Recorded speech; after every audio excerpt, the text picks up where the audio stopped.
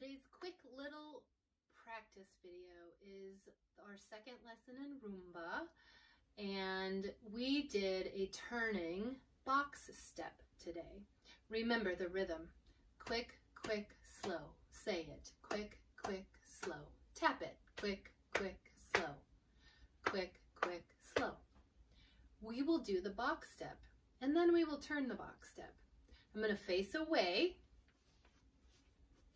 and the box step, hands on hips or arms moving, is side together back, side together forward. Quick, quick, slow. Quick, quick, slow. Side together back, side together forward. Quick, quick, slow. Quick, quick, slow. If we were to do it together, you facing me, we would start you going to the right, and then we will go this way together. You back, me forward. Quick, quick, slow. Quick, quick, slow. Quick, quick, slow. Quick, quick, slow. To turn the box, what we'll do is on the forward stepping slow with your left foot, what we'll have you do is take a little turn to the left.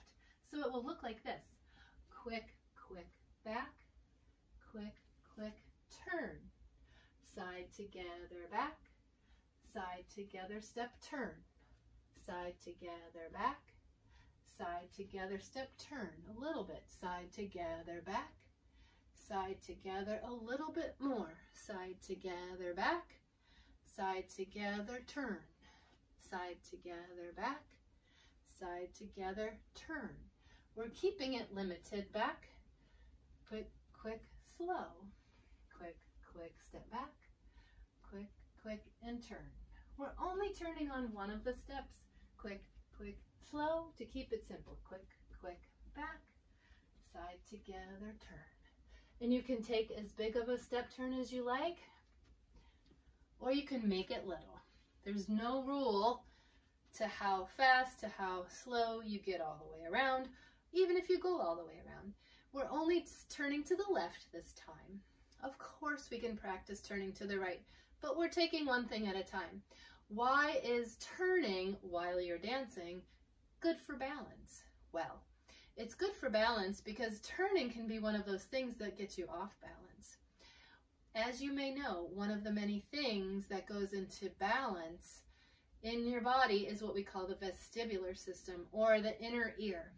That, along with your vision, along with your body sense, or what we call proprioception, and your brain, all those four things together make or break how well we stay balanced. So if our vision, our inner ear, our body sense, and our brain are all working well together, we can catch ourselves and stay upright and feel strong and confident. What we're doing by turning is we're training all of those systems to figure out where we are and to help us stay upright. So practicing turning is a very, very important way to get better at balance. Now, if you have any medical issues or concerns, don't forget to stand next to a chair or a wall while you're doing this, just so you have something to reach out for. Also, don't look at the floor. It won't help you, and actually it'll take away from your feet learning how to do this. Let's put on a little music and we'll practice our turning box together. Ready? And we're going to do regular box. 5, 6, 7, here we go. Quick, quick step back. Quick, quick step forward. Regular box again. Back. Quick, quick, slow. One more. Quick, quick, back. Quick, quick, slow. Next one we turn. Quick, back. And quick, quick step, turn.